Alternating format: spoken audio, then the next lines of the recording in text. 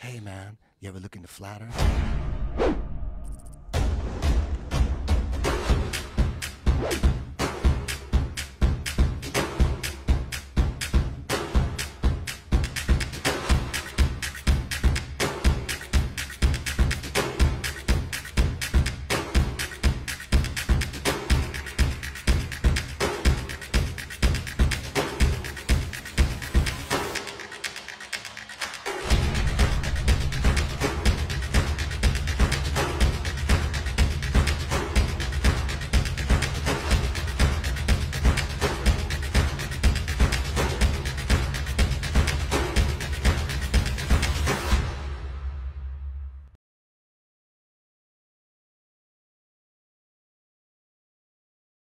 Okay, here I am back at one of my spots, my favorite spot, Pine Island.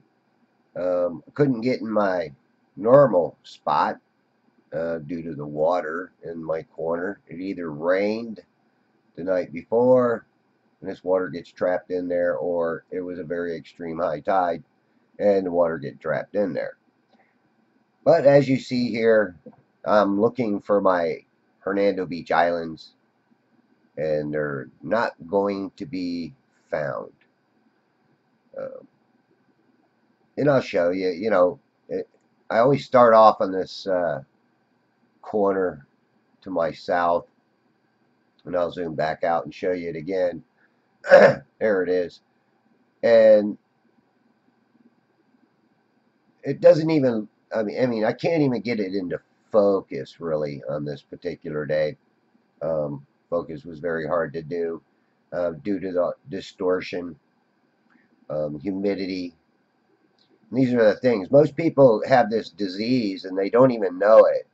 It's actually two diseases. It's called curvitis and refractionitis. If they can't explain it away with saying it went over the curve, then they say, well, it's refraction pulling the object back up.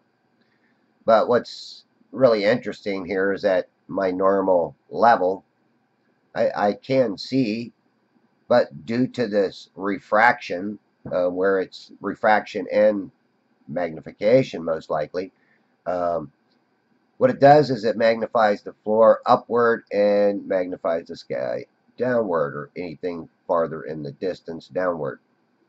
This is a thing that magnification does. Um, and here I go. I'm going to take my camera, go up on top of this observation deck, extend my camera all the way up.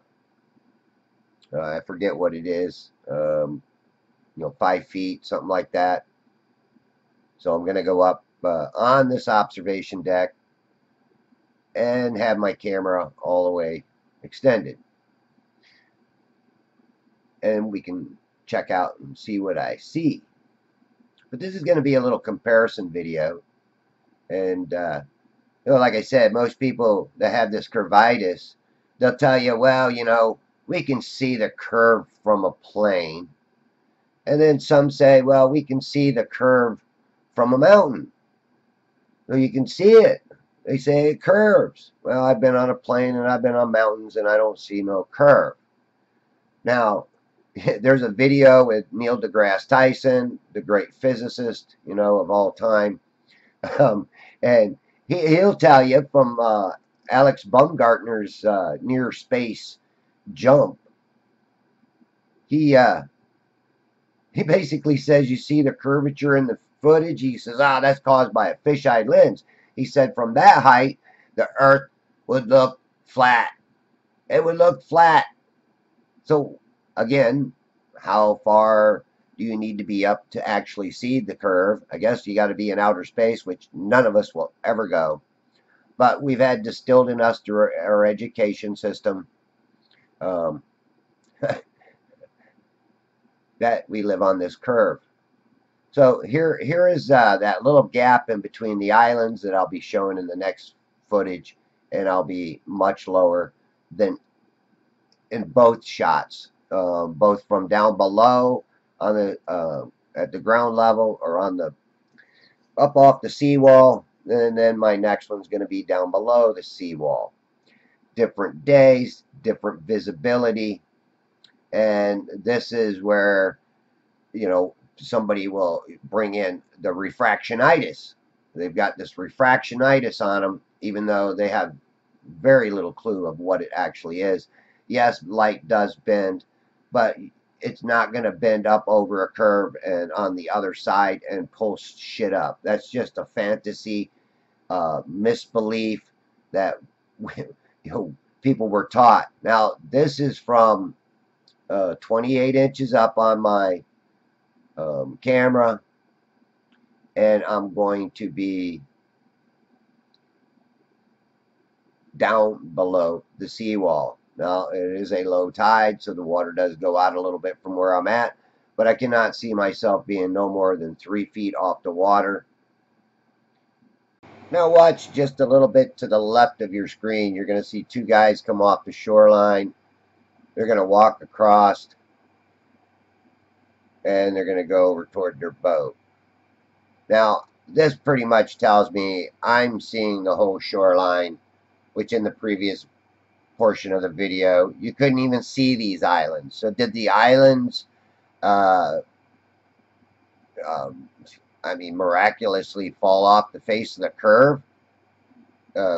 Was that the curve before, or is this the curve now?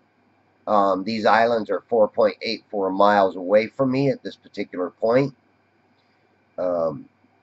So at 3 feet off the water, where does that put the horizon?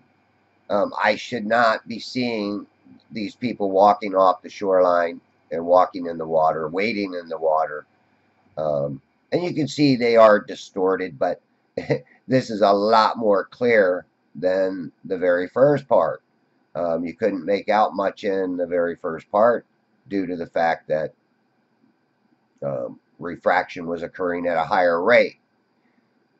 This mirroring effect, refraction, magnification, they're all playing roles in what you see. And like I said, when you got that magnification, things seem to get pulled up at the surface, and beyond seems to get appear to be pulled down. But this is just optical illusions caused from the refraction. So again, the higher the refraction, the less you're going to see.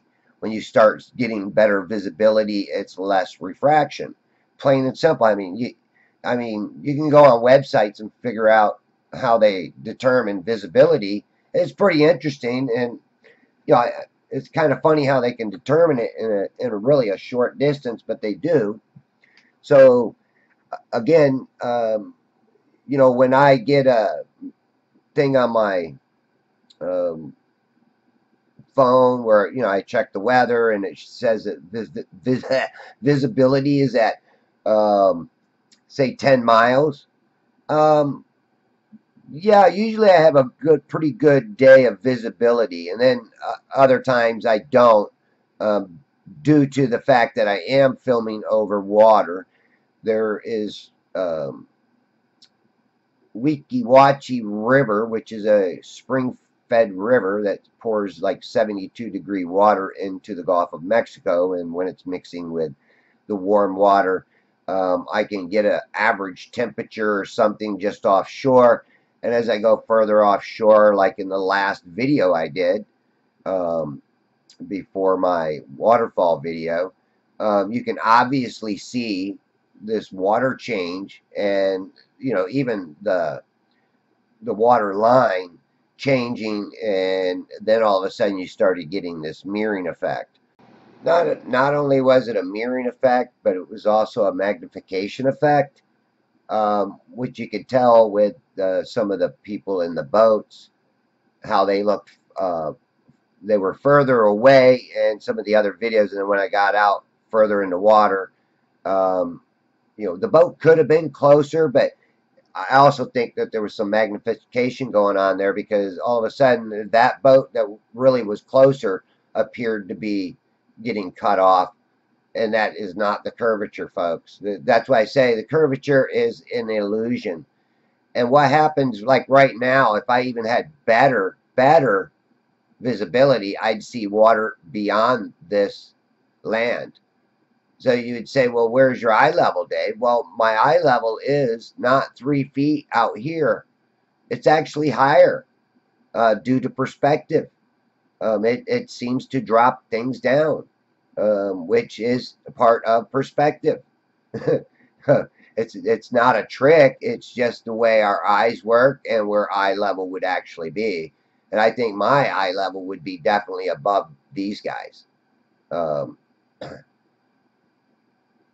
Somebody might say, well, that would prove a concave Earth, and no, I don't think so, because I could put a level on my camera, zoom out to the Bayport rack, which is approximately 3.5 miles out, and set it on a level, and actually where it shows level at would be actually higher than that rack, or my 28 inches would be more like 6 feet on that rack, which is interesting. Now, one day I'll try to film that, but it's hard to film your camera with another camera or even a cell phone and show that it's level, because the green just doesn't show up green, and that's when it actually shows that you're level.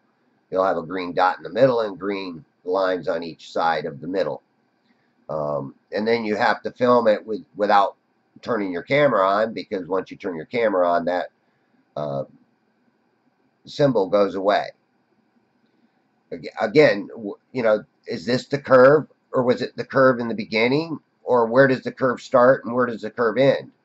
Because again, I've been out, 28 inches off the water and filming not only Cutter's Rock, which is 11.22 miles out. I've been 30 inches off the water, film the Crystal River Power Plant, and pretty much see lights in the parking lot on a good crystal clear night where visibility is at one of its best. And here your refractionitis will say, oh, it's refraction, bending the earth upward to where you could see it. Now, just listen to that and see if that makes sense. It's bending what's beyond the curve upward to where it is within your visibility range. This is crazy. Why we would even believe that is beyond me. And here you can see this guy walking back up the shoreline.